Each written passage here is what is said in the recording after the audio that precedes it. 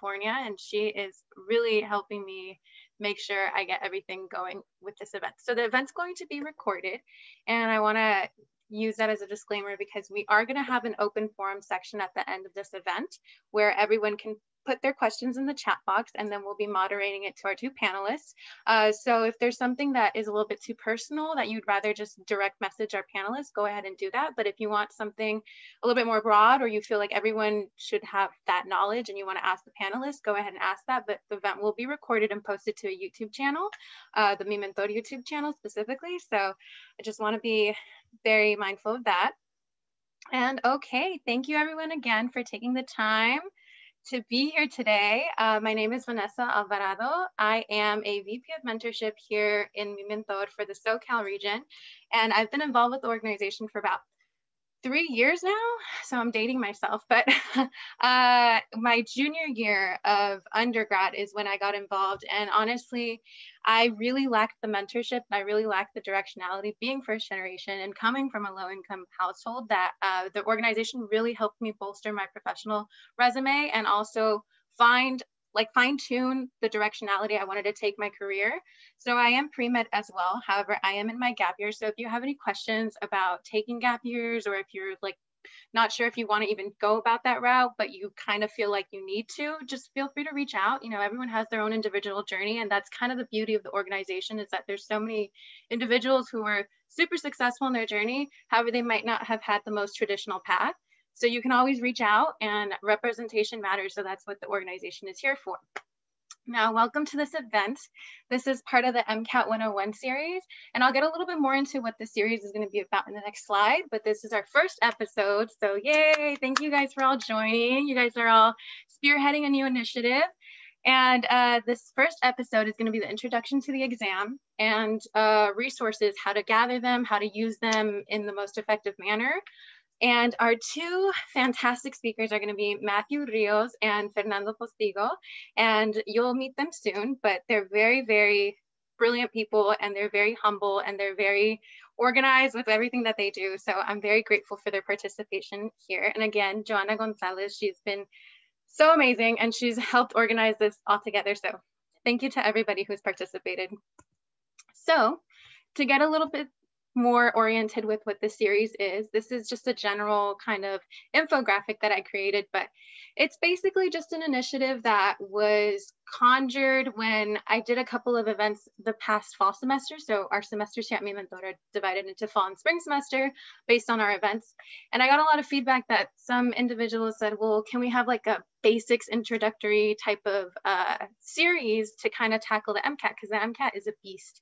And well, here it is. So stay tuned for any upcoming episodes. The frequency of the episodes is yet to be determined, just because it's been a little bit like kind of last minute, but please, this is an interactive series. This is really just to help anyone who will be needing it and who might find it useful. It's not at all something that we're just tailoring for ourselves. It's something that whatever you guys feel you need, please give us that feedback so we can then create it and make sure that you guys get what you want out of the organization. And moving on. So a little bit of background. So MiMentor, I don't know how many of you are all active members of the organization, but welcome if you are. And if you aren't, also welcome. Everyone's welcome, but if you aren't, I'll give you a little bit of background as to what we do here. So we're really just an organization that was created in 2012 by a group of medical students at UCLA that found the need to bridge the gap between people who come from underserved communities that wanted to go into the pre-health industry and didn't really have the mentorship to do so. So in order to do that, they created a nonprofit organization now known as MiMentor, that boomed really over the span of almost 9 years. So they went from having maybe about 20 members to now over 12,000. So we're growing and scaling at a pretty large rate, which is also why I encourage anyone who's from outside of California, or even now we have a really nice and robust network in Georgia, but anyone outside of those those regions, please let us know if you'd like to get involved and if you'd like to start a chapter there. Because we do understand that there's so many people that have joined the organization, but they're not localized in California. So we want to make sure that our networking and our programming is very inclusive. And yeah, we just really try to support everybody with creating Together We Mentor events such as this one, Together We Lead events, which are kind of longer conferences that cover an array of topics. A lot of other sort of opportunities such as MSR, which is the Medical School Readiness Program. I'll get a little bit more into that later on. But that's a really, really helpful program that MiMentor created that really is designed to package you as the medical student that you need to be, or the medical school applicant, I'm sorry, that you want to be. You know, it's kind of like a training prep course, and everything is free of cost because this is a nonprofit organization. It's really just based on the mission to help others get to the next level, kind of like a pay it forward sort of situation, because a lot of the mentors that we have here are established healthcare professionals, and we're once in the pre-health shoes. So please do not be shy if you feel like you want to reach out to anyone on our network. The website itself is kind of like a social network. We do have rules, we do have guidelines that we have to adhere to, but it is definitely a social network where you can reach out to any sort of mentorship potential mentor that you find, or anyone that you see like has similar interests to you. And if you even want to start a study group, you know, everyone's grouped around by the same area, so you can go ahead and do that too. And I'm going to move a little bit forward. So a nifty thing about MiMentor is that we already have so much golden resources already posted on the website. So I've listed a few. This is by no means an exhaustive list, but it's definitely some that I found useful in my MCAT studying as well. So our first resource that I conjured up is going to be this article, and I have it linked here. By the way, everyone will get a copy of the slides after you fill out the post-event survey, so I'll be sending those out.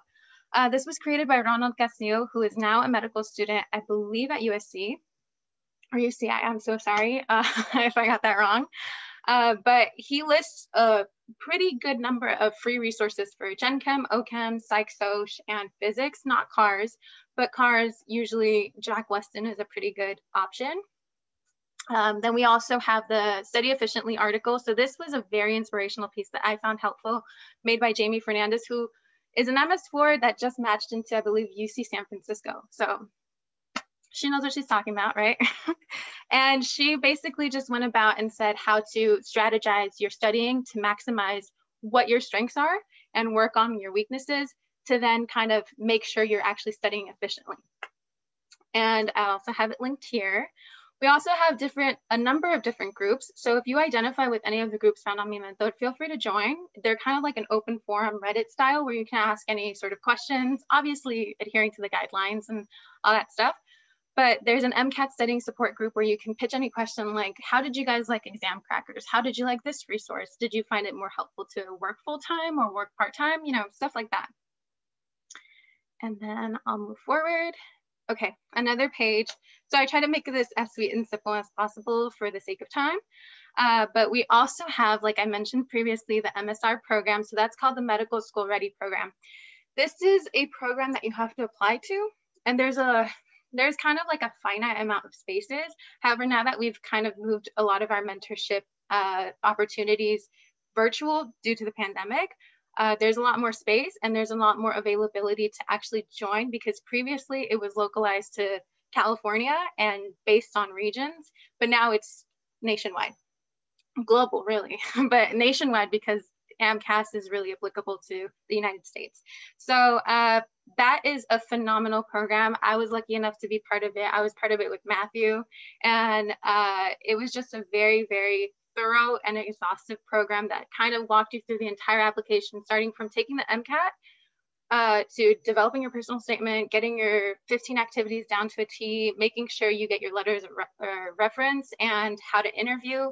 It's a very, very amazing program. And the application starts around, I think I applied in July, and I think this past year it also opened up in July. So it's around the late summer. Stay tuned for that. The updates will be live on MiMentor.com or .org, I'm sorry. And I really highly recommend, if you're looking to apply within the next year, maybe for 2023, I believe it's going to be. So applying next year to start 2023, I highly recommend you apply this summer.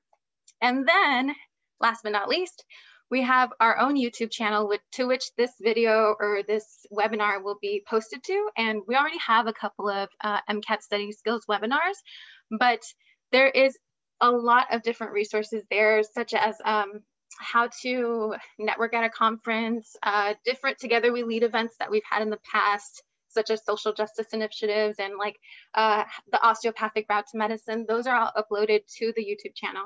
So feel free to check it out when you get a chance. There's plenty of resources there. So without further ado, I'm gonna pass this over to Matthew, who's going to be our first presenter. I'll let him share his screen. Thank you, Matthew. Can everyone see the screen? Okay. Yes. Just going to minimize it a little bit. Okay, so hello everyone. My name is Matthew Rios, and I'll be presenting just a little bit of background on just like the MCAT itself, just so we can be like ground level, like everyone understands what the MCAT is, as well as both me and Fernando are going to go through kind of just some of the resources that we use, so that can hopefully be helpful. And one thing I want to reiterate is MiMentor is a really, really great like tool. I'm not like a part of the board or anything.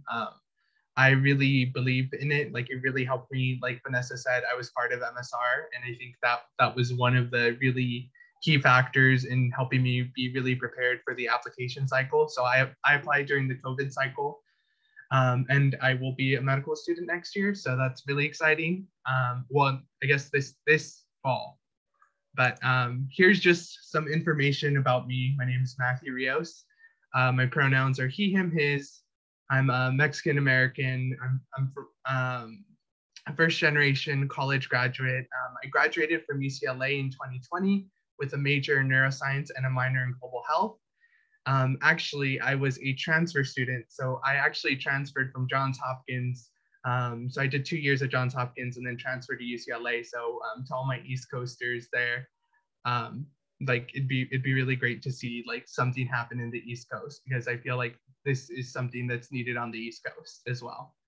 I took my MCAT September of 2019 and got a 517 with my score breakdown being there.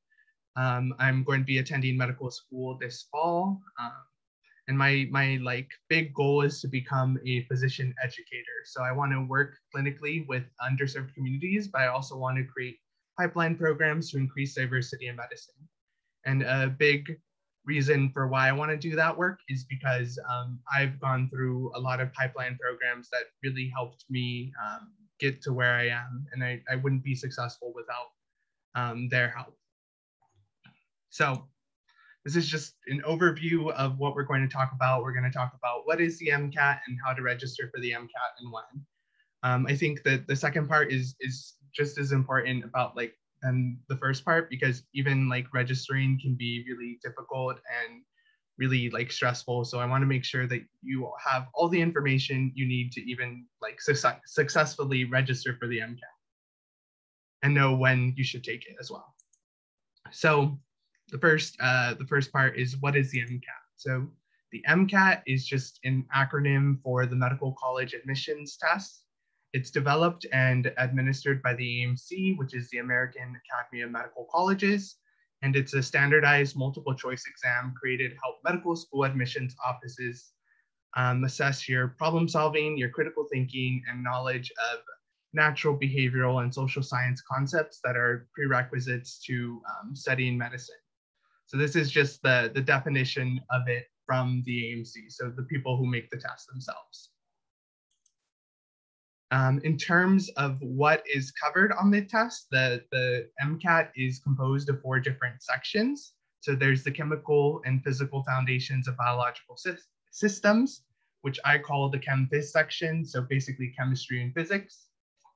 The critical analysis and reasoning skills, which everyone calls the CAR section for short. And this is like really just like reading skills. There's the biological and biochemical foundations of biological systems, which I call the biochem section, and then the psychological, social, and biological foundations of behavior. So that's the psychology and sociology section. I also have links throughout the presentation, so hopefully that'll be helpful, but there are like exact foundations that the MCAT is supposed to test. And so you can look for those foundations with those links, and that should be able to help you if you want to know exactly like what in chemistry do they really want you to know. So what are the sections composed of? So for the Chem Phys, Bio, Biochem, and Psych Soc, they're very similar. They have 59 questions with 10 passages. And of those 59 questions, 15 are discrete, meaning that they don't pertain to a passage. So an example of a discrete question, which would be, which of the following will cause a blood pH of 8.2? And then there's answer choices. First is like a passage-based question is you're given like a passage, like an experiment, and then you have to answer questions based on that passage. So 44 of the 59 questions are passage-based. So there's a lot of passage-based questions, which means that it's really important not only to understand your content. I feel like discrete questions are really good way to show that you know your content, but also how to apply that content critically with the passage-based questions. And you have 95 minutes for each of those sections. And then there's the car sections. So those are 53 questions with 9 passages. It's all reading in like humanities. So it could be like you have a passage on like theater or philosophy, and they're basically just reading comprehension questions. And you're given 90 minutes for this section, and none of them, you don't have any discrete questions because they're all about like reading comprehension, about like the tone of the passage and all those good things. Also, if you have any questions like throughout the presentation, feel free to like put it in the chat. Okay, so when to take the MCAT this really depends on like when you want to apply. So let's just assume that you're going to apply straight out of undergraduate to medical school. So you would want to take the test probably somewhere between the end of your sophomore year and the April of your junior year.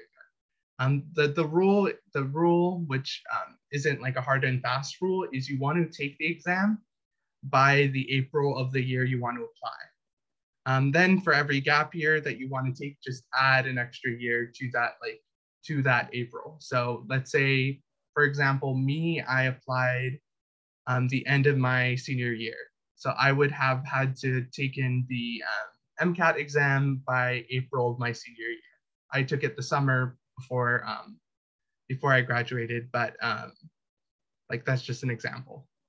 The other thing that I think is really important is to plan to take most, if not all, the relevant courses before taking the MCAT. So for the chem physics section, that means Gen Chem, physics, organic chemistry, and biochemistry. For cars, I would recommend taking a humanities course with lots of reading. Could be like a theater, art, ethics, philosophy. And I think that's really good because, and do the reading in those courses is another thing as well, because you're going to have to learn how to read those subjects. And I think being comfortable with reading things that you might not be interested in is really important as well in cars. Another thing for biochem, biology, biochemistry, statistics is really important, not necessarily knowing how to do all like the statistical analysis, but knowing how to interpret graphs, knowing how to interpret data, knowing what significance means is really, really important in the biochem section and the psych section. I would also recommend either being part of research could be good, as well as either doing like a research methods course or just being in a course with lots of journal readings, because that's a lot of what like the biochem kind of takes like passages from like actual studies. And then for psychology, sociology, and then biology, specifically like neuroscience, is really important, as well as statistics. I see that there are some questions, so I am just going to check to see if there's any. I have a question about the chem section.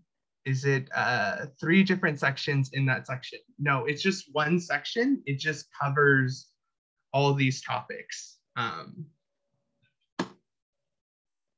So all the 4 sections are Chem Phys, Cars, Bio, Biochem, Psych, Soc. But they kind of cover some of them like overlap, like biochemistry can sometimes be in the Chem Phys section, but Chem Phys is really more like Gen Chem, physics, organic chemistry. Biochem is obviously mostly biology and biochemistry, and then Psych, Soc is mostly like psychology, sociology, and biology. These are just the like topics that are like in those sections. I hope that clears it up. Was there any other questions I missed? Okay, I'm gonna move on then. So this is just how the MCAT is scored in case you have no idea. It's very weirdly scored. I don't understand why they did it this way, but I guess that's okay. But basically it's scored from 118 being the lowest and 132 being the highest on every section. And your score is basically the sum of all your sections. So what you want to do is get as far away to the right from 500 as you can. So 500 here is the 50th percentile. So that's average, and you want to get as close to 528 as possible. And so I think something that's really important is looking at your scores in each section and understanding like where your lowest section is, where those extra points can come in to move you more to the right. Not necessarily like for example, if you're really good at Psych Soc and you're already scoring 132, you may not want to keep like only study Psych Soc. Like you would want to make sure that you're studying your weaker parts. The next slide is not to scare you. It can be very scary, but this is just showing you like the GPA and the MCAT scores of people who were accepted to at least one medical school. I think something that is both a little bit scary, but also kind of good is even those people with high GPAs and high MCAT scores, like this isn't 100%, this is 88%. I think it just goes to show you that the medical school application process is very holistic. I think the other thing that this kind of says is that GPA and MCAT are important, but they aren't the end all be all. So definitely take these exams and your undergraduate very seriously. But also know that that's not the only thing that will get you accepted into med school, because there's these people with high GPAs and high MCAT scores that still didn't get in. So now I'm going to be covering how and when to register. Hopefully I answered most of your questions about like the basics of the MCAT. So how to register for the MCAT and when. So just in case you were wondering, during COVID last year, the MCAT was shortened, but the MCAT is back to its full length. For this year, registration opened in November for January and March dates, February for April and June dates, and then April for July to September dates. That doesn't mean that those will be like the same time registration opens for next year. So if you are thinking of taking the exam next year, I would just like follow the AMC the AMC on Twitter, because they kind of post like their updates for like test dates on there, and in terms of like registration and all that stuff. It's really interesting. I don't know why they do that, but just some tips for registration. Dates do tend to get filled pretty quickly, so it's really best to register as early as you can. Scores are usually given a month after the test date. That's why I recommend that the latest you take it is April before you apply. And that's so that you can know your test score before you apply to medical school, and so that you're not applying like blindly, not knowing what you got in your MCAT. And then if your scheduled date is full, you can ask to receive an email when someone drops it. You do have to choose like a specific location. So that's just something to keep in mind. When I was taking the MCAT, there was just one time that you could take it, but now they've changed it. So there's 2 times in one day where the MCAT is administered because of COVID. So it can be administered at 7:30 or at 3 p.m. And to register, you have to make an AMC account and register by going to the Applying to Medical School tab. And if you want to see the 2021 scheduling for exams, it's here. It's also on the next slide. One thing to keep in mind is if you ever done like a AMC like summer program, like summer health professions education program, that same account that you use to apply for SHPEP will be the same account that you are going to use for AMC and then also for eventually applying to medical school. So these are the test dates for 2021. And just like a heads up, like you can see there's no test dates in February and there's no test dates in October, November, December. So just keep that in mind when you're thinking about studying for the MCAT, because those test dates don't exist. But these are the ones for this year, and it may change next year. We'll see what happens. And you can see the score release dates here as well. And you can see they're a little bit over a month for each of the scores. So like this is September 2nd and it got transmitted October 5th. So in terms of registration costs, currently, right now, there's no cost for counseling or rescheduling just because of COVID. I'm almost 100% sure that they're like, once things get kind of back to normal, they won't have that anymore and they will reinstate fees. I hope they don't, because I think that's a little bit inequitable, but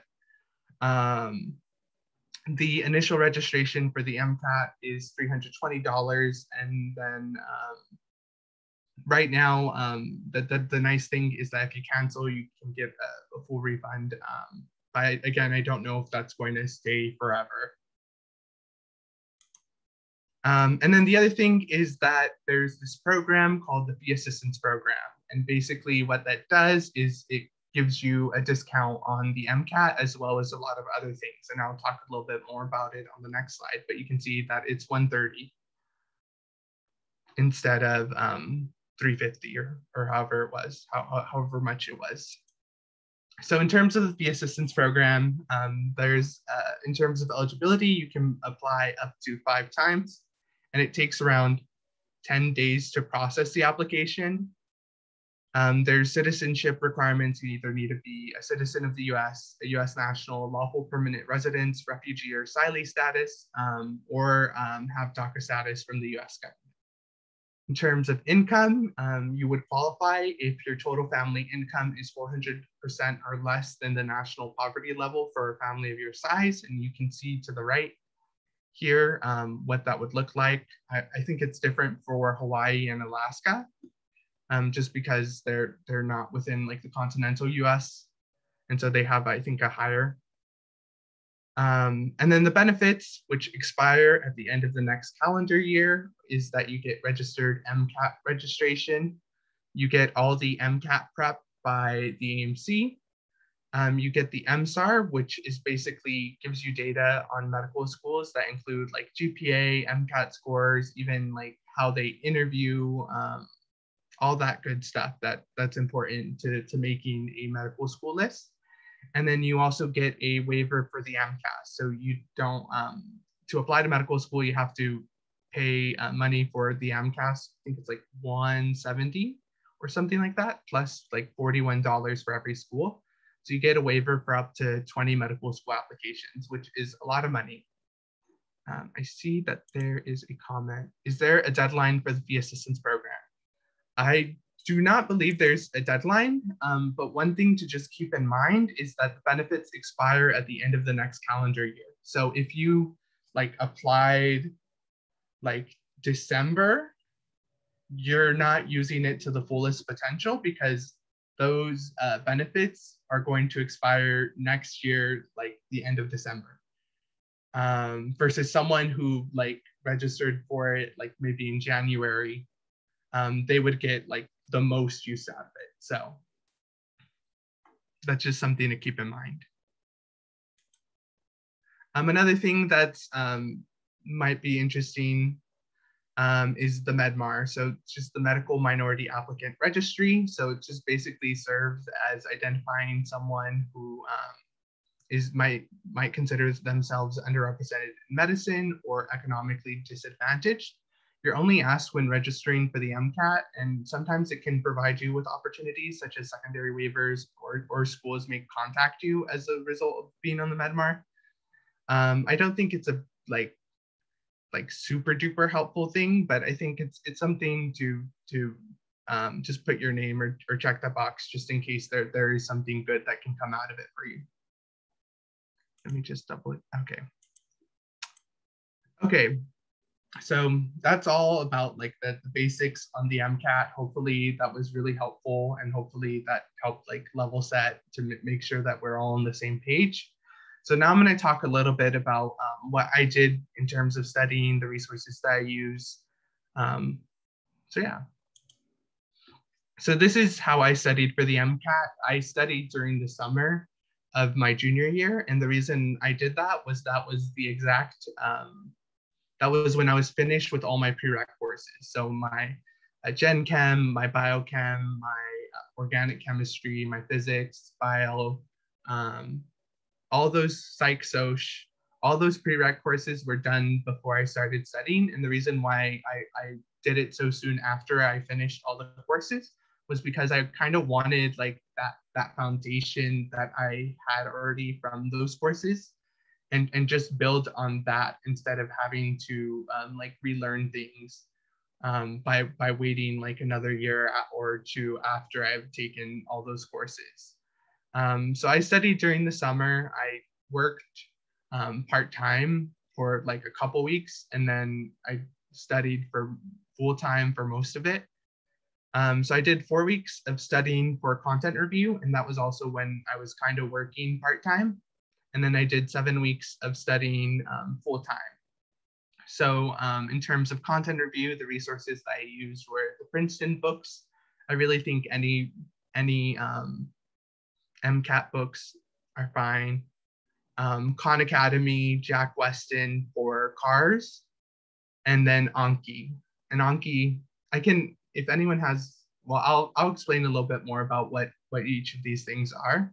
For practice problems, I use Khan Academy again. Next steps, I found this book that just had a bunch of practice problems.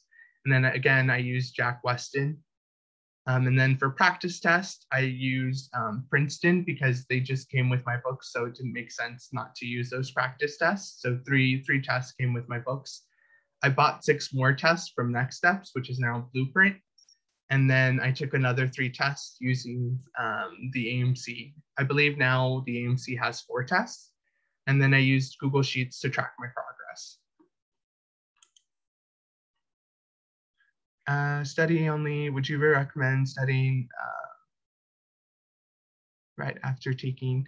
I would personally. I had the ability to study full time.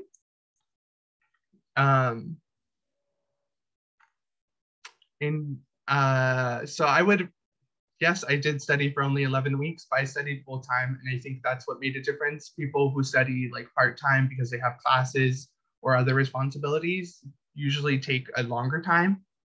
And I would recommend studying for the MCAT after, not necessarily like studying right after taking the appropriate classes. I started studying right after I finished my last like quarter with all the classes. So after spring quarter, I started studying that summer. But that was what worked for me. About how many, so I'll get to that question when I talk a little bit about my tests. So how I used my resources. So I have the Princeton books, and I would read or I would go through one chapter of 3 to 4 different books each day. And I would make summaries of each chapter on a Google document. I think something that's really important to highlight is that I did one chapter of 3 to 4 different books. I didn't just stick to like biology for like the whole day or even for the whole week or for the whole month. Like you should be doing, you should be studying all these subjects kind of concurrently. And the reason why I think that's a better strategy is because the test is going to test you on all those subjects concurrently in one day. And so being able to switch from like one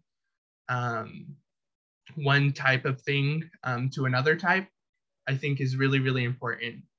Another thing that I did, which just like helped me mentally, was I paired stuff that I really didn't like with so books that I didn't really like I really hated like biology, specifically like genetics.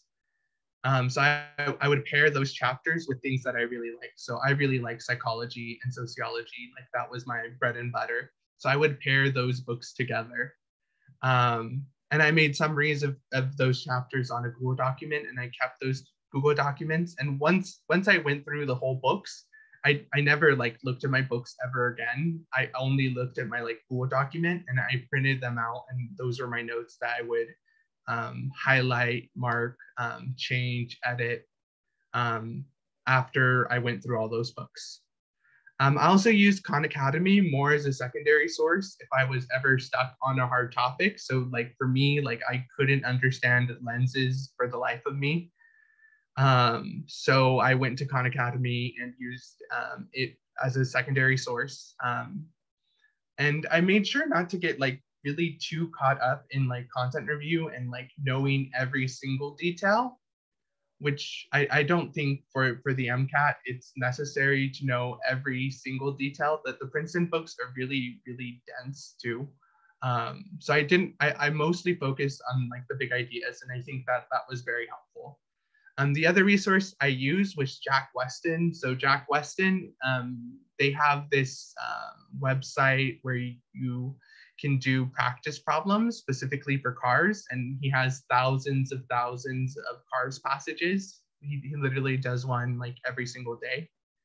And so you can do the practice problems, and what's really great about it is it kind of uses the MCAT interface, which I think is very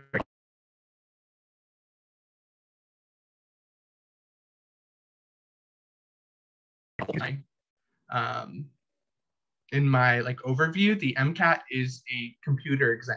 Like you're going to be on the computer. One thing though is that you're not going to have like features like control find. So don't use those if you're ever doing like a practice test or something. So for Jack Weston, I did 1 to 2 cars questions at the end of my studying every single day during content review. And I think that was just important because it helped me get used to the kinds of questions that they would ask. And I was reading every single day, specifically like humanities stuff, which I think is really important for cars. The other thing I did was Anki. I don't know if you've ever heard of Anki, but Anki is basically just a like flashcard program. And what they do is they specifically have spaced repetition, which basically means that when you flip over a card, let's say like digitally, because it's like an app, it'll ask you whether you felt really good about it or if you feel like you didn't remember it at all. And based on that, it would either show you it more if you felt really like bad about it, or if you felt really good about it, then it would show you the card less. And I just used, there's some decks that are already made, and I just used one of those decks.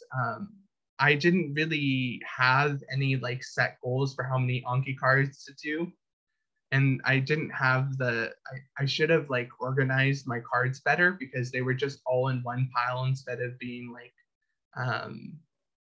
separated by section. And so I still found that was useful, but I don't think I used it to the fullest potential. Let me look at some of the, did I take a diagnostic exam before I started studying? Yes, I took a full length. I didn't take a diagnostic, I took a full length. And I think that that was actually a good thing to do because you kind of understand what you're getting yourself into. So I think it's good. If you don't mind me asking, were you able to get through all the Princeton books, or were there some sections you found helpful over others? Personally, I have a hard time reading the Psych-Soc Kaplan books. I did get through all the Princeton books. The good thing about Princeton is that some of the chapters repeated itself. So I would skip those repeated chapters. Like there were some bio chapters in like the Psych-Soc section because there's like neuroscience.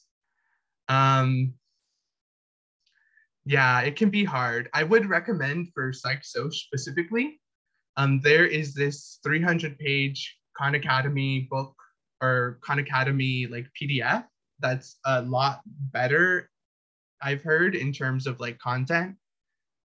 So I can send you the link. I think the link to that is actually in this PowerPoint. So you can look through that and that should be helpful. At what point did you see, okay, I'll talk about that a little bit later, Amy. So the other resource that I used was practice problems. So this was after I did my 4 weeks of content review. Basically, every single day I would be doing either practice problems or taking a practice test or reviewing my practice test. So in terms of doing practice problems, this was again after finishing my content review. I did 4 to 5 passages of each section in the MCAT order. So I would do 4 to 5 passages of Chem Phys, then I would do 4 to 5 passages of Cars, then I would do 4 to 5 passages of Biochem, then 4 to 5 passages of Psych-Soc. The reason I did it in this order because this is the exact order that the MCAT tests you in. And so I think it was very helpful because I started to like learn how to shift my brain from going like from Chem Phys to Cars to Biochem to Psych-Soc. And I think that's really, really important in just like the test itself. I would review so I would do Chem Phys, do the problems, then review the passages, and review the questions I got wrong. Then I would go to Cars, do the questions, review the ones I got wrong, then Biochem, and you get it. I mostly use Khan Academy, which has free practice problems. Sadly, they're going to be discontinued in September of 2021, which I think is just very sad because it's a very like accessible like source. I thought they were good, but the only bad thing I saw about it is that they didn't use the MCAT interface, and then you had to answer a question before you could move on to the next question, which isn't like realistic in terms of like what you're actually going to do for the MCAT. And then the other thing I used was I found the library is a really, really good resource, not just for like studying and like being there, but they also have lots of like MCAT books. I found this Next Steps practice problem books, which just basically for every section, it just had a whole bunch of like practice questions for each section. And so I would go through like the Chem Phys, then I would go through the Cars, then I would go through like basically the same thing I did. And I rented it from the library, and it was really, really helpful resource, and it was free. So I didn't use UWorld, but I've heard really great things about UWorld in terms of practice problems. So I would recommend like UWorld, but I didn't personally use it. I used Next Steps practice problem book. The other thing I used was Jack Weston because they had Cars problems with the MCAT interface. Okay, so I'm gonna go to my last part, which is about practice tests. So something that's really important is taking practice tests. I took around 12 practice tests, which seems like a lot.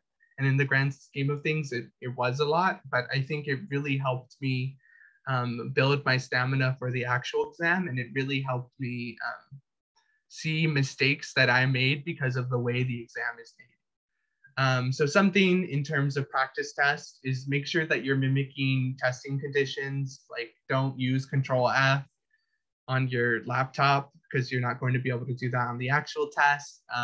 That's what I did a couple of my practice tests, and I realized like I'm not going to have that during my actual test.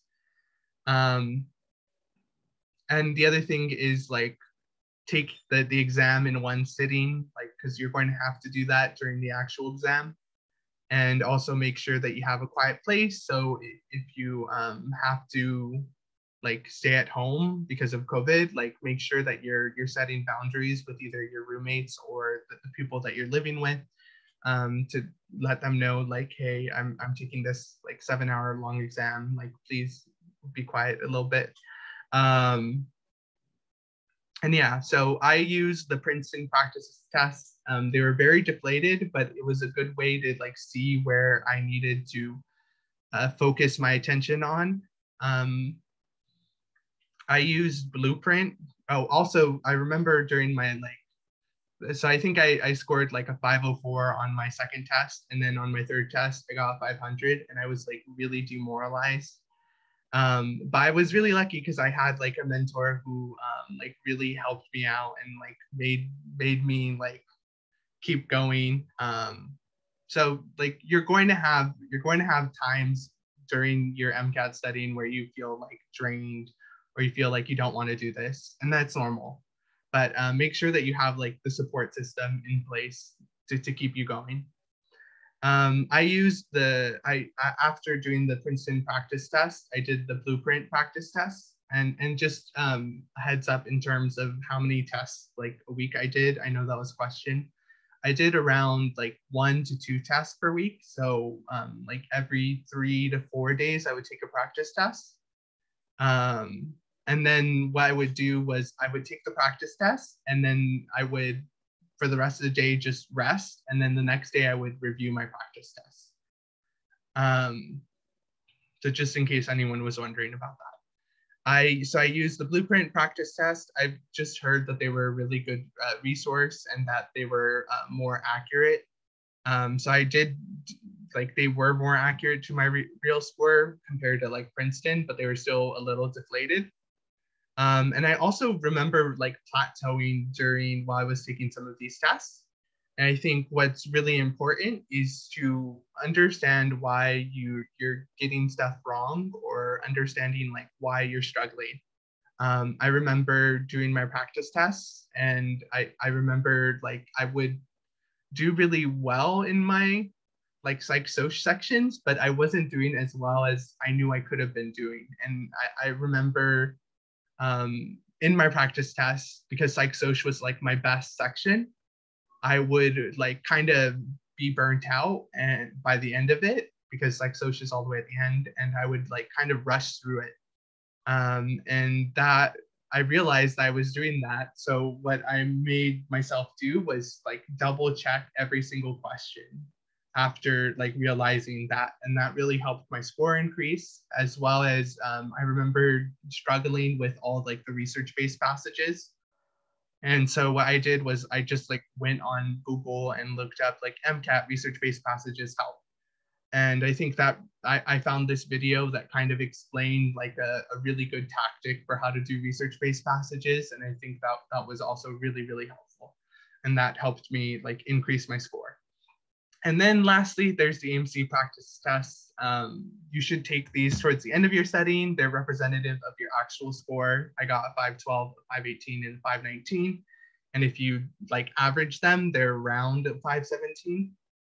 And then one thing I just want to emphasize is don't take the exam if you know you're not hitting your score goals. Like don't expect like on your practice test you're getting below 500. Don't expect to like go over 500 if you're not hitting those on your practice tests.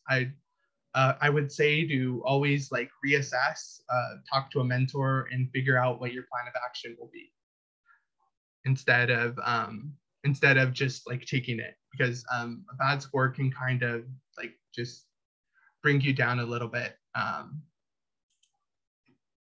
So let's see, what point? Okay.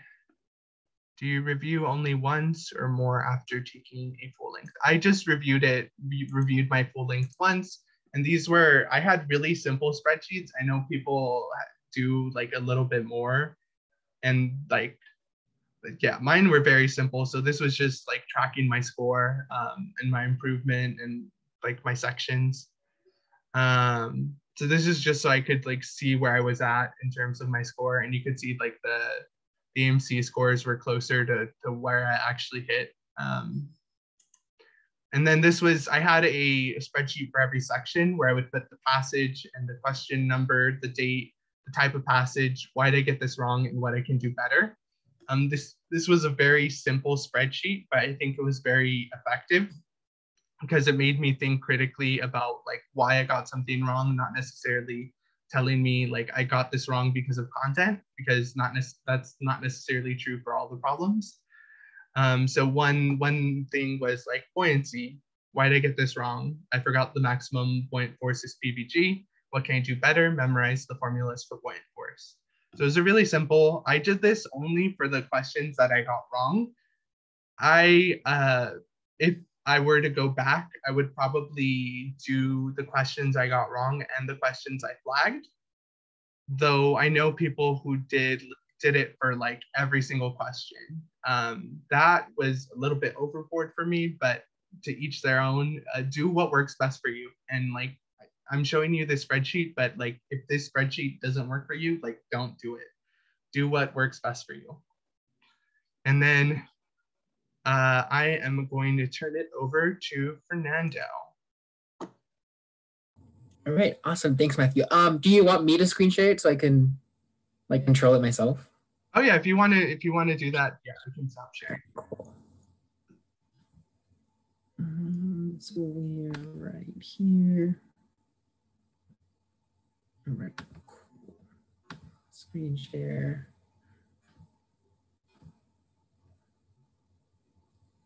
All right.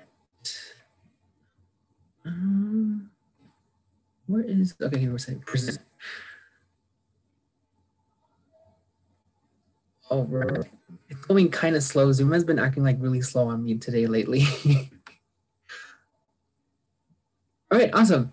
So hi everyone, my name's Fernando. So just a little bit more about me. My preferred pronouns are he, him, his. I am Peruvian American, so my parents actually came from Lima, Peru. I'm also a first generation college graduate and also a transfer student. I went to a small community college known as College of the Canyons. If you've ever been to like Six Flags area, it's like by Six Flags. I then transferred out to UCLA where I got my BS in biology in 2019.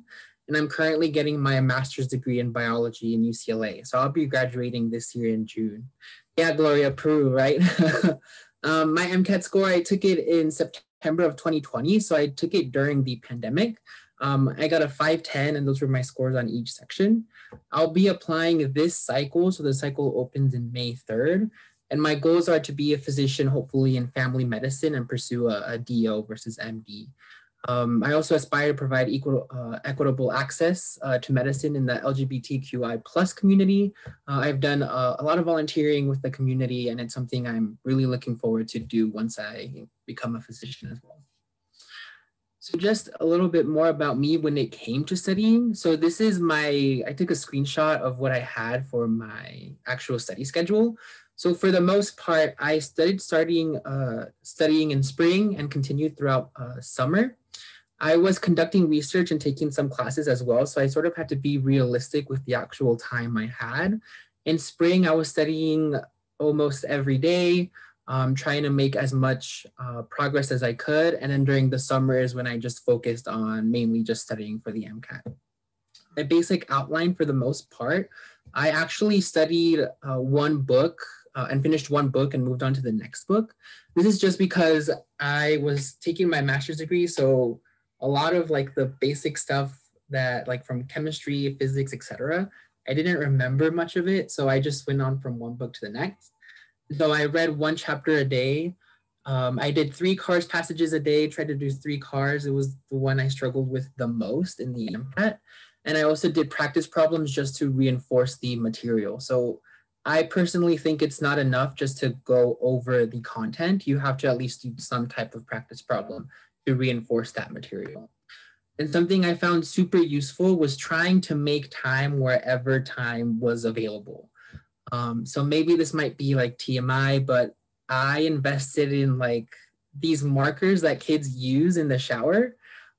So when I was showering, I would like scribble on the walls and like try to actively recall all of the amino acids I had to remember.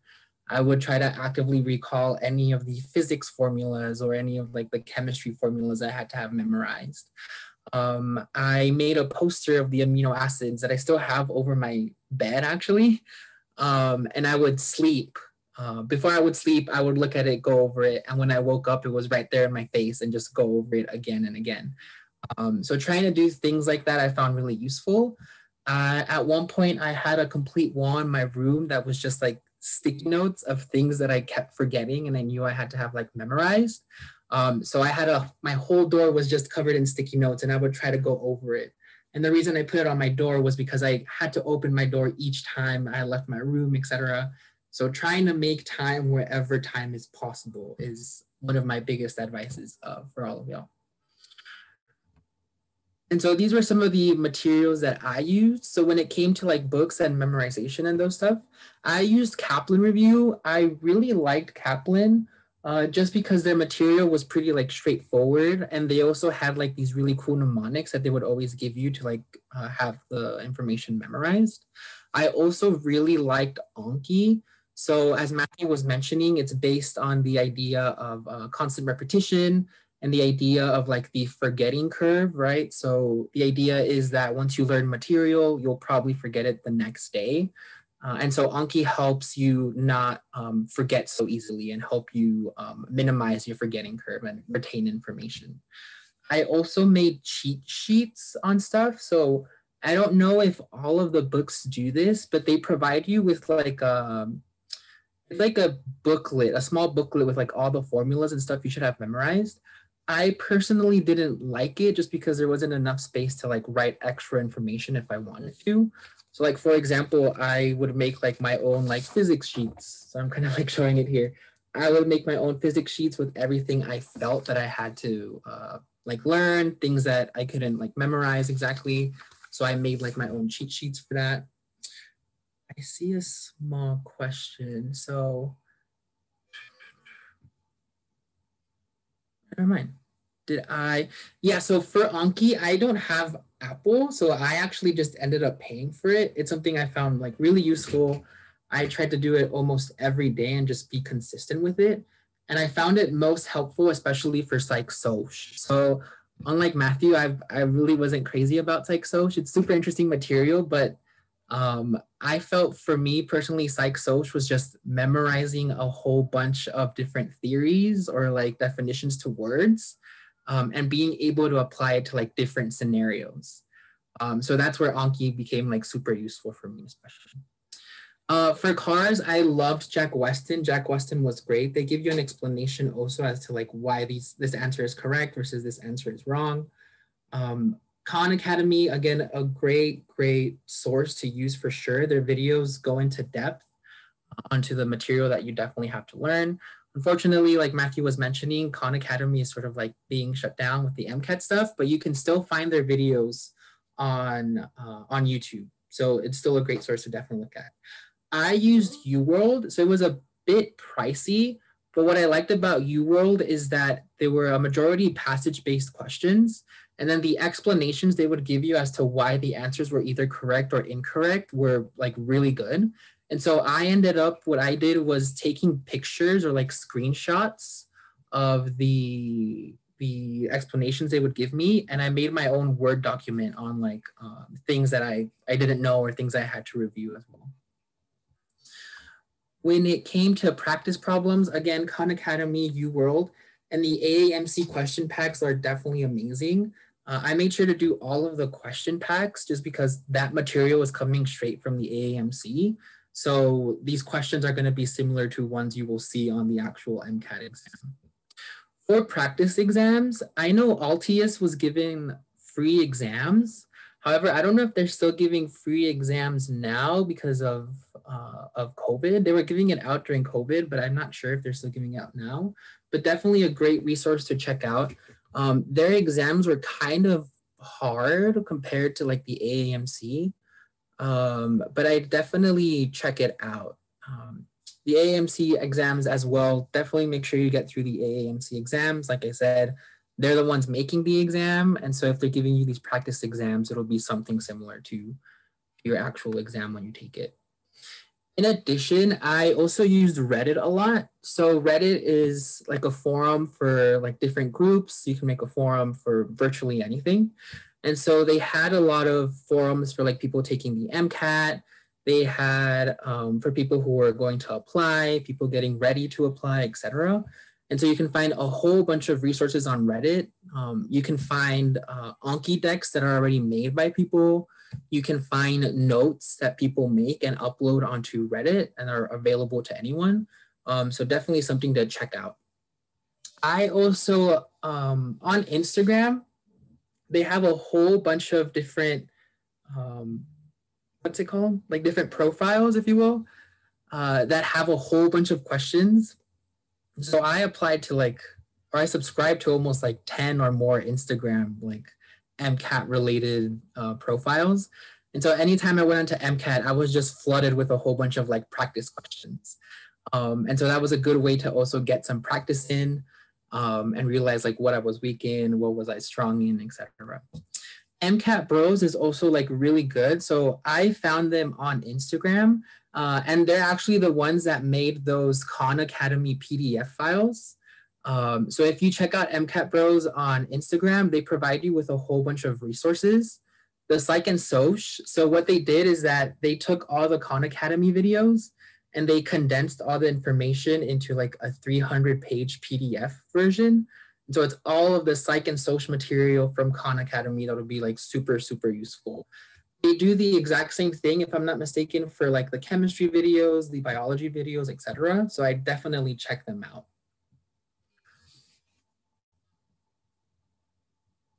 Oops. And so how I used my resources, as I said, I used the Kaplan books. So I did, it took me almost like 2 weeks to get to an entire book. And I made sure to do a chapter each day for the book. And then over time, I started making connections between the various topics.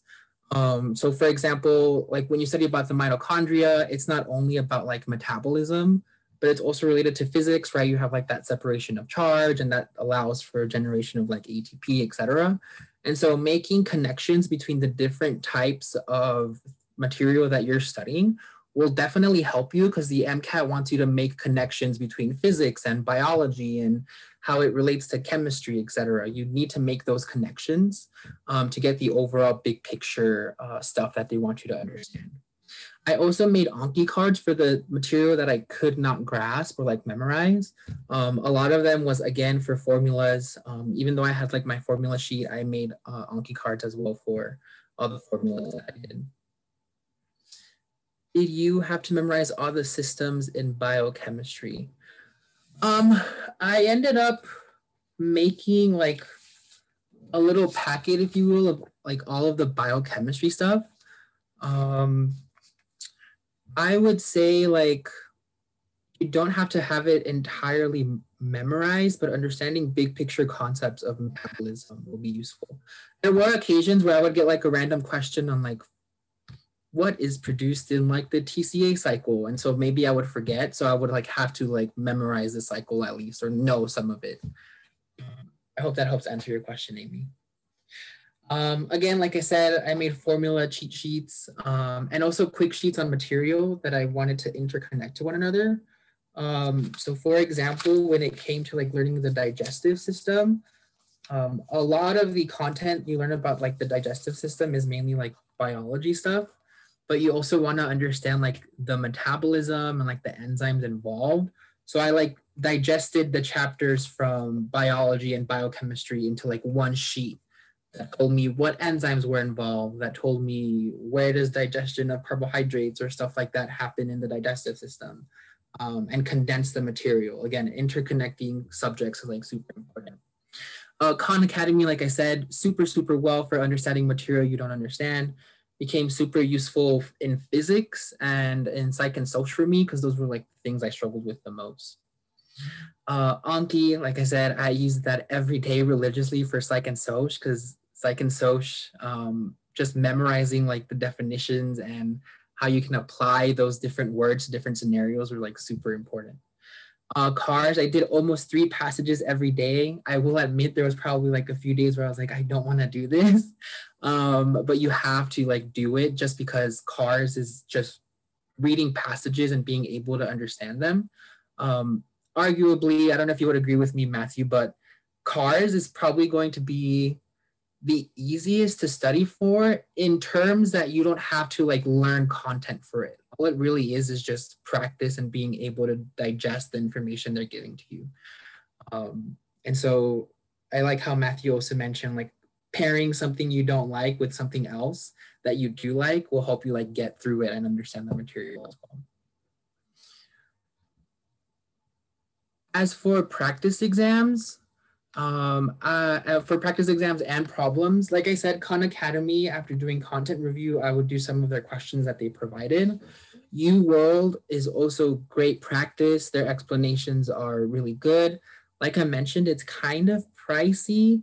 So I think it was like 3-month access for like $200. So it was kind of pricey, but I was working and I was like, I'm gonna invest in this just because I've heard so much about it. Ended up liking it, so something I would suggest, but it's a little bit pricey. The AMC problem sets also are really, really good. The problems are similar to what you'll see on the MCAT, and I ended up doing these actually at the end, so around like 4 weeks before my exam. I was just doing like practice problem after practice problem after practice problem, and trying to just solidify all the material that I went over. For the practice exams, we had AAMC and Altius. Like I said, Altius was a little bit harder, especially in terms of like specifics, because they would ask you like really specific questions that I didn't see really on like the AAMC. But it was good practice. I would say check it out, but there are other options as well, like Matthew gave y'all. AAMC exams, make sure to do all of the AAMC exams. Like I said, this is material coming straight from AAMC, so it's going to mimic the exam exactly the most. And so after I would take my exams, what was the one thing that I would do? I would literally just leave, I would relax, and I always went for ice cream. So I would get ice cream after I took my exam, and then I would just review my exam the following day. And so my like PDF on going over the exams was like this. And so I would write down the question in my own words to see like if I was understanding the question that they were giving me. I would put in an image if it was like ever applicable, and I would write down the answer and why I chose that answer. And I made sure to go through each of the actual responses and say why each response was wrong. The reason why I also missed it and what topic it was related to. If I reviewed it or not. So these 2 questions, like I did not review. And I made sure to like put where I got that question from. So this was a question from like Kaplan. The other question was also a question from Kaplan. But doing this, I felt really helped me, especially for questions where I thought I was correct and my logic sounded correct to me. But then as soon as I would review the question, I'd say, wait, like my logic was not right at all. And going through the questions as to like the responses as to why they were wrong also like helped me understand other material and sort of solidifying that other material as well. So material I forgot, I realized I went over, I did this, and I also I have a big like notebook that essentially just is if I got a question wrong and I noticed that I was getting that question like consistently wrong or similar questions that were on like the other exams, I wrote it down on this notebook and I would write down everything that was related to that question. So for example, I kept getting questions wrong on like attitudes and behaviors in psych and soc. So I wrote down anything and everything that was related to like attitudes and behaviors on this notebook. And I would study this notebook like religiously. So that was super helpful for me as well. And so there were moments as well where I would feel like really discouraged. I was like, oh, I don't know if I can do this. Like these questions are really hard and like you sort of get down on yourself. But the most important thing is like to not get discouraged and just to like keep practicing.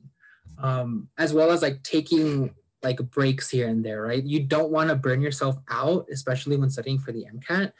If you feel you need to take a break, then take a small break, and then come back to the material, but don't discourage yourself. And also surround yourself in people that like understand what you're going through, you know, with other people that are also studying for the MCAT, and get that support that you need. My exams also fluctuated. So I was like at 502, 507, 508. There was a point where I started to plateau. And that's when I really started to go like over the questions and going over like why I would get these responses wrong. Most of the time it wasn't like content related. Sometimes it's just you like misunderstood what the question was even asking to begin with. So understanding why you chose that answer is something that's really, really important.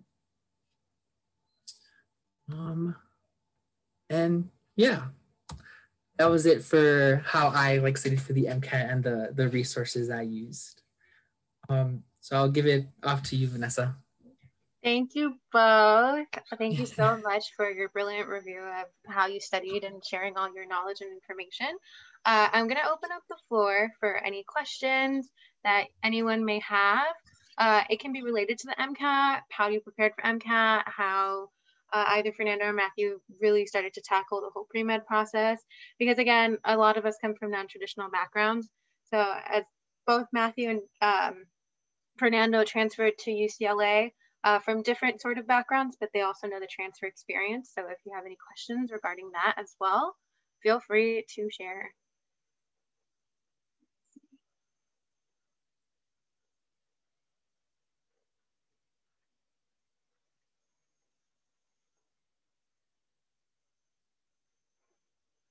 Okay, I'm also going to go ahead and share my screen again. Just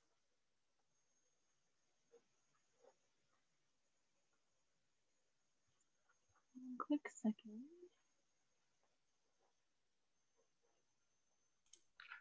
I also on my PowerPoint have some resources. So I'll send it to Vanessa, and she'll be able to get you in touch with those resources. Yes, well. Absolutely. So just to reiterate, I will be sharing the presentation and the contact information for our lovely speakers. And we'll also be sharing well, this event has been recorded, so we'll be posting it to the MiMentor YouTube channel. And yeah, any questions or other comments that anyone might have? I see a lot of thank yous.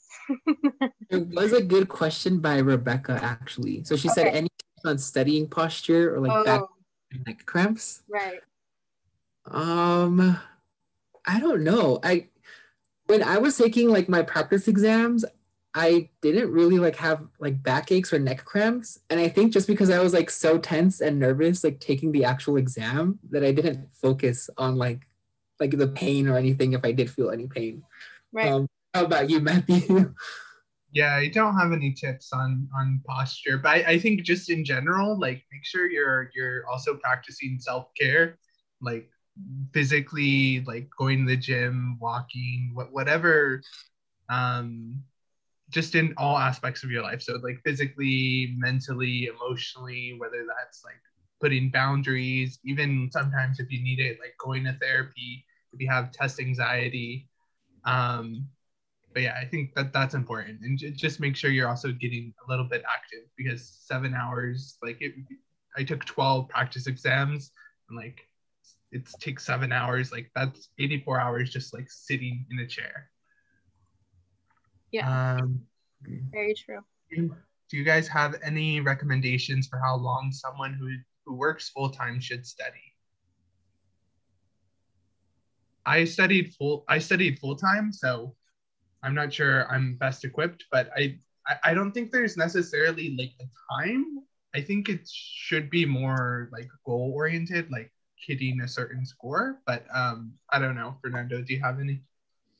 Yeah, I would say for that is just like trying to find as like time wherever possible. So moments where you like maybe go on Instagram, or you're like not doing much, or you're on a break as you're like working full time, is like trying to put in, and like wherever time is possible, like study even a little bit, going over things, like you have to go over, etc. Just trying to find a time, just like me, right?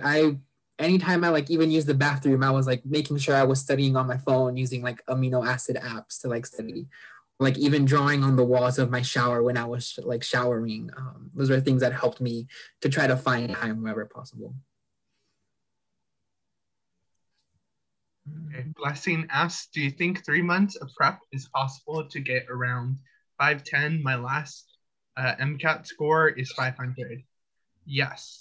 I only studied for 3. Well, it also depends on like if you're studying full-time, part-time.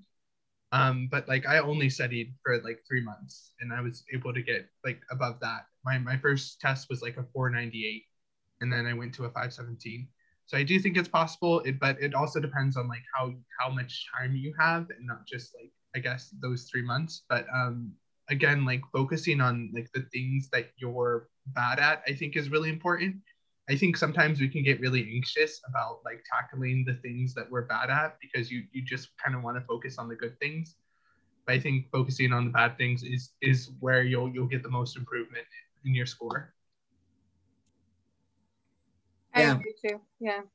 Yeah, I mean, I'm not an MCAT veteran, but I do agree that, just really understanding what your diagnostic test means and what that says about where your baseline is can really determine how you're going to tackle whatever finite amount of time you might have. If you work full time, especially, you can then budget what you need, what salient information you really need to capitalize on and what you really need to kind of build the skill set for, because I mean, it's all information. It's a lot of memorization and it's a lot of strategizing, right? So it's just kind of building that skill set, just like any other muscle, you got to build that skill set. And I think that'll tell you a little bit more how to budget your time and how to move forward past that. But I think, yeah, definitely that diagnostic exam is key. I guess I'll go ahead and read the next question. So it says, for anyone planning to take a gap year, do you recommend any post-bac classes? I'm in a gap year, but I didn't take post-bac classes due to the fact that I didn't feel like I really needed them. It really depends on where you're coming from. So if you feel you want to take a post-bac class to kind of, maybe you're a career changer or you need to enrich your scientific knowledge, I think that's definitely like a very personal decision. But if you feel that that'll make you more competitive towards becoming a potential medical school or medical student, that's also something to consider. We do have a good number of videos on the MiMentor YouTube channel. And there is a couple of webinars dedicated to that are very specific towards like post-bac years. But yes, that's definitely something that if you feel that you really want to take it for the purpose of either improving your GPA or getting that scientific knowledge, or maybe even versing you, like for example, if you haven't taken, I don't know, genetics, and then you feel like you really want to know that knowledge before going into medical school or before taking your MCAT, that's something that is definitely something to consider. I don't know if that makes sense. Yeah, and one thing to just like consider is like what are your needs? Like, do you just need like a higher GPA and you can do an informal post-bac, which informal post-bac just means doing like science classes at like either a community college or like a or like some sort of extension school or 4-year university, so like UCLA Extension or maybe your local Cal State. Or do you need like a formalized thing? So a formalized post-bac usually has MCAT prep, advising, and other like perks, but doing a formalized program is a lot more expensive. And then if you're a career changer, there's sometimes post-bac specifically meant for career changers. Another thing is that there's also these special master's programs that sometimes have an affiliation with like a medical school, and then you can get really, I think there's a lot of schools that as long as you do academically well in the post-bac, you like automatically get an interview for that medical school. That's, I don't recommend like going into undergraduate like thinking, oh, I want to do a post-bac, because post-bacs are very, very expensive and there's little to no financial aid for post-bacs. So that's just something to consider. Yeah, definitely. Thank you, Matthew. Also, a little shameless plug. just to reiterate what Joanna said in the chat box, there's going to be a Together We Mentor When to Apply to Medical School During Your Gap Years event tomorrow. If that interests any of our participants today, you can go ahead to the MiMentor website and check it out and register. Registration is typically open about 2 hours prior to the event, just so you can have the Zoom meeting invite in a timely manner. So if that's something that interests anybody, feel free to go over there. We have lots of events coming up. The next question was, did you guys learn any tricks that you picked up like while reading passages or, going through passage-based questions? Yeah, for me, I realized a lot of the time they give you like the response or like the answer in the passage. But if you don't read the passage like carefully, then you just like skim over it and you could have gotten it straight from the passage. So that was something that I had to learn, like making sure I read things carefully, or especially when they ever gave you like charts of data, making sure you're looking at the like correct actual like data piece you should be looking at. Those were things that sometimes I just glossed over completely, and then I would go over it in like my exams and I was like, wait, I didn't look at the correct thing. So that's one trick for sure, to definitely make sure you're reading the passages carefully. One trick that I learned specifically for research-based passages, so anything with like graphs and all that stuff, I would break down and this was one of the videos that I saw, so I could also link the video to give them credit. But basically what the video said was to write independent variable, dependent variable, and results, and figure out what each of those components like are in that passage. I think that really helped me because I think usually in the passage they tell you what the independent variable and the dependent variable is, but usually when you look at a graph, it looks completely different. Like it'll be like some sort of like enzyme amount instead of like maybe they're looking at metabolism, but it'll be some type of an enzyme amount in the graph. So it could be very confusing, but because I would write down the IP and DB, it made it a lot simpler and a lot clearer.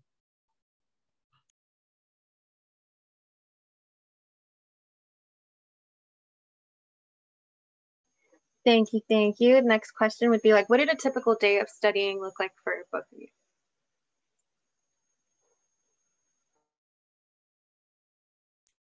So for me, during content review, I was actually like a RA for a summer program, and my co-RA was also studying for the MCAT. And I also had a job, like a part-time job. So I would go to the part-time job, then I would get back to campus. It was just like a summer job, so it was like 3 weeks. And then once I would get back on campus, I would go get my books from the dorm and then go to the library and then study until which I would get like around 1, and then I would study for until like 5, just at the library, doing the books. And then after the summer program ended, I would just do like basically a whole day, like basically like 9 to 5. And then once I got into practice problems, I would do basically the same thing, except I would just do it until I was done with my 4 to 5 passages of each section. And I would go to the local libraries. After the summer program finished, I went to just like my local libraries or like coffee shops if it was like a Sunday. For me, I didn't get to study at coffee shops or anything, so that was kind of depressing because everything was happening with COVID. But my typical day was like, well, waking up at whatever time I woke up, making sure I had some coffee. So I would usually just go to Starbucks, get like coffee, come back home. And it was just me like staying in my room, going over the chapter I had to go through. It would depend how much time I would go through it. Sometimes it would take like 3 hours, maybe 4, just because sometimes I didn't understand the material, what they're telling me. So I would go over the content. Something I liked to use a lot also was like the Pomodoro method. So like studying for 1 hour, taking like a 15-minute break, and then getting back into it. Just because just sitting down and like staring at what you have to like study for like just a continuous amount of time didn't work for me. And then by the end of the day, I made sure to do at least my 3 passages to CARS and go over my Anki at night as well. So that was like my typical day when studying. One thing I also want to say is because I was like I had my co-RA who was studying, I think that really helped me like stay accountable in terms of like making sure like I studied and I wasn't like messing around or like on my phone or something. So if you do have the chance to like study with someone like physically in also another place, like that's always the best. But I know with COVID, like that's not always possible. Thank you both. I'm going to group a couple questions into one question just for the sake of time. But how were you able to get through one or multiple chapters a day? Was there a specific strategy that you followed? And is there an average amount of time that you should spend per question? So like in content review, like how many minutes on average per question? And does it depend varying on the type of section that you're covering? The one strategy that I liked to use was like the Pomodoro method, as I was mentioning. So I would study for like an hour, like going over the content and then taking like a 15-minute break and then coming back to study again. I could not sit down and like study for like 2 or 3 hours like on end without taking a break. My mind would start to doze off and I really wasn't like retaining any of the information at all. So that's something that really helped me a lot when going over chapters and content review. I think for me, like I didn't stress too much about like knowing the itty bitty details. I tried to know like the big concepts and the big ideas.